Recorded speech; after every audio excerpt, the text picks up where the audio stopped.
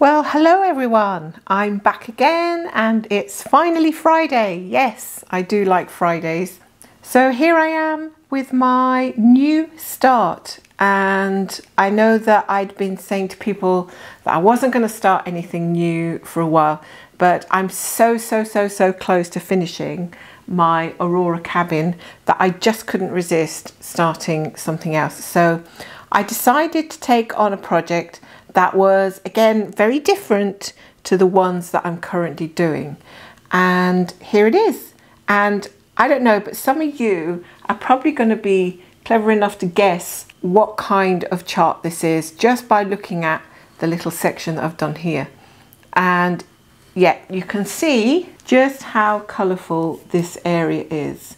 And even that tiny little section is going to be quite recognisable for quite a few people. So let me tell you a bit more about this chart and what I've done so far. So this is a chart by, let's see, the artist is called Leonid Afremov. There's a lot of different paintings by him that you can actually cross stitch at the moment.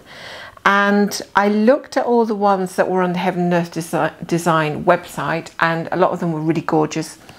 But then I saw one on a different website that I absolutely loved, and I decided that I was going to give that one a go. It just appealed to me straight away, and I also decided that I was going to use this fabric which I bought recently, which is the 25 count evenweave, and as you can see, there's no grid, there's nothing there. I've just been using my plain fabric without gridding it, and I've been doing fine. I'll just show you what this picture looks like here, and there it is. That's the actual finished artwork, and this pattern is by a designer called Artecy. They are also very popular, and you can find their shop on the internet, and they've got tons and tons and tons of great pictures, great designs. So this is what I've started, and just look at that. Isn't that beautiful? Just a splash of colour, so vibrant, so different to the sort of mood that I've got at the moment with the other ones. So let's see what happened. I started in the top left corner as I usually do. Now I had a bit of a faff going on with this because I thought I would try something a little bit different, and I started working in the diagonal. So working in the diagonal means basically that instead of working in rows or columns, you're basically starting in a corner and working outwards so that you'll always have a diagonal line wherever you finished. So what happened to me was I started working on this diagonal venture, and I don't know why, but I just kept making mistakes. I couldn't get a nice neat line, and it took me so much effort to get a nice neat line.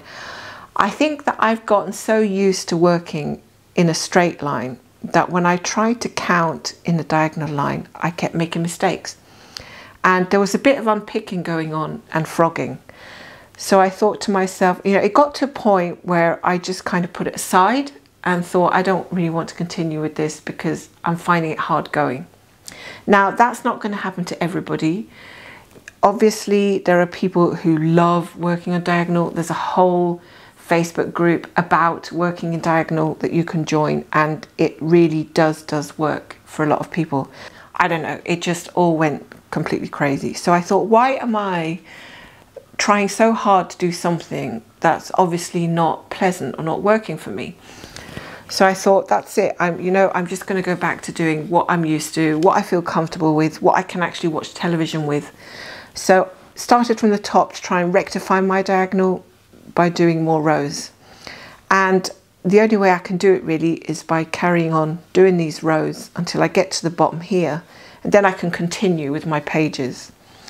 Now, the other thing that's going to shock you here is the length of this square here is a full page.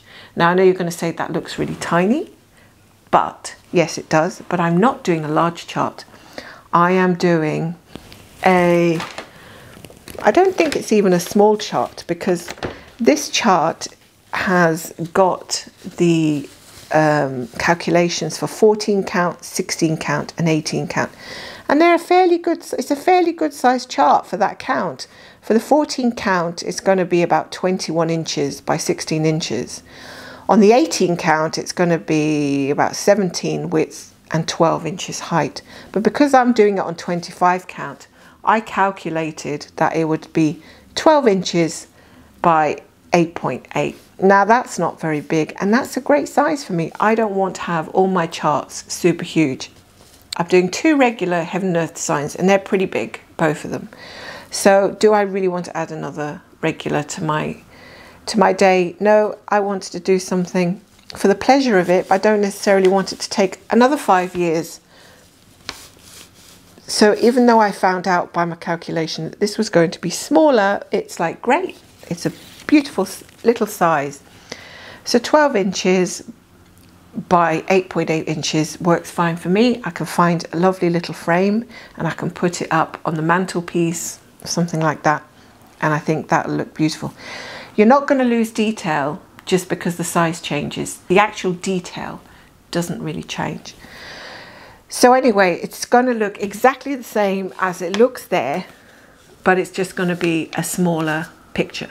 The picture's going to be smaller in size. That's really all there is to it.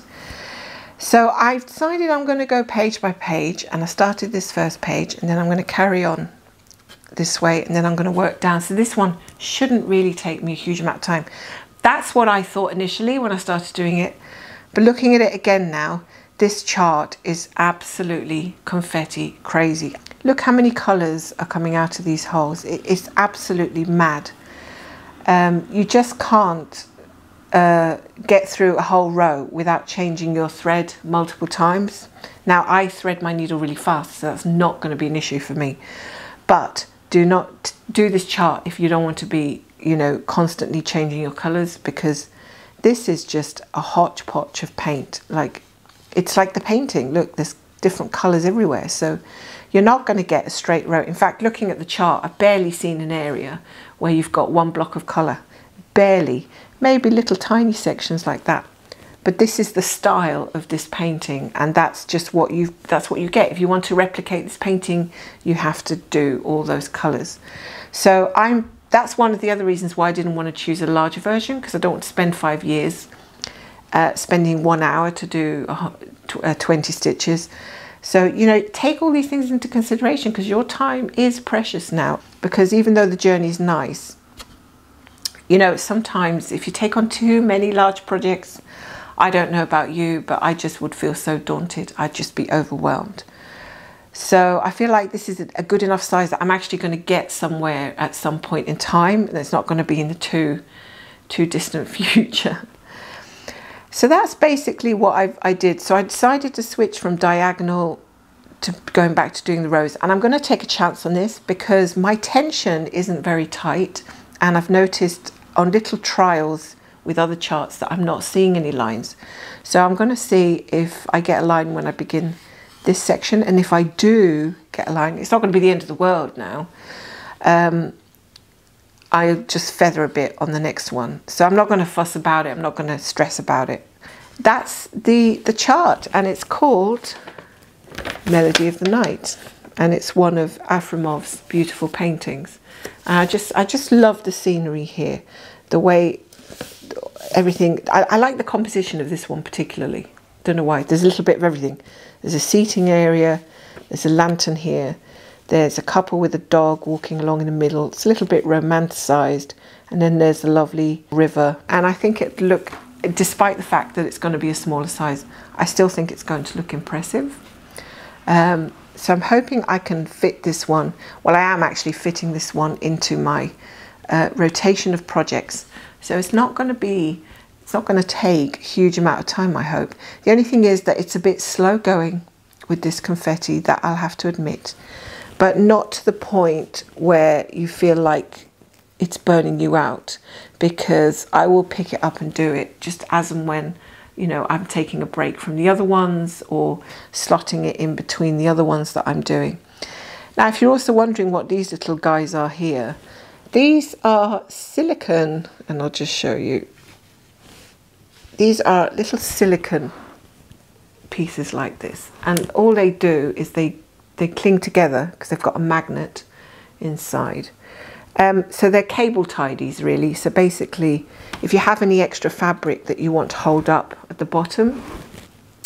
You can use a cable tidy and you can hold up your fabric. Oh, they do cling together. So you just bunch your fabric up and they'll be magnetized together like that. So I've just left them there for the moment. Don't have a lot of fabric. I cut this piece to size so that I would have just the right size that I need to give me a nice 3-inch border, or a little bit more on either side. And so I don't really need to use these, but they also work as needle minders, which is really useful. So not only do they work as needle minders, if you look down the bottom here, they also work at pulling back my threads. And so it's like a 3-in-1, isn't it really?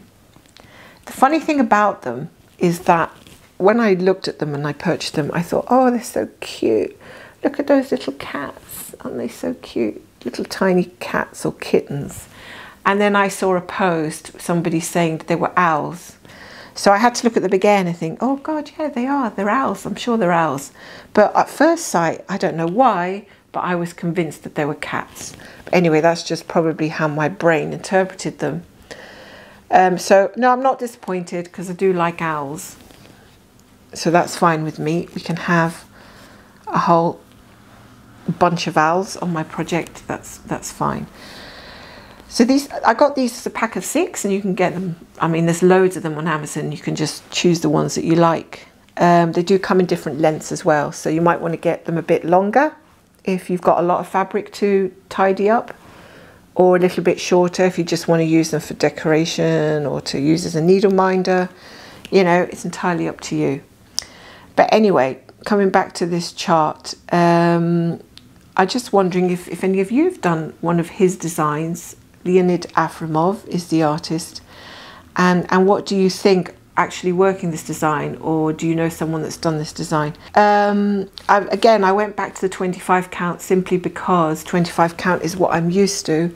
It's the count that I'm most comfortable with. And I'm just kind of used to this. And of course, I don't feel the need to grid because of the fact that I have this row thing going on. So all I'm counting really is in rows. And if 25 count is working for me, although this one does feel a little different to the 25 count even weave, easy count, the one that has the pre-gridded 10 by 10 squares that are in grey, the very popular kind of fabric that people use.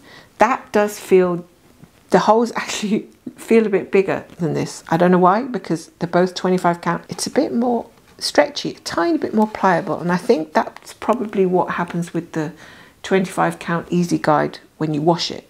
I think it'll be like this. So let me know what you think. That would be great.